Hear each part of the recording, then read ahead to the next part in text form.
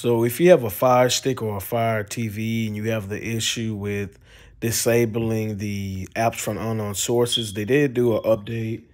I actually had trouble figuring this out, but I did, however, figure it out. So what you're gonna do, and this is for Fire TV, you're gonna scroll over the settings. You're gonna go to device and software right here.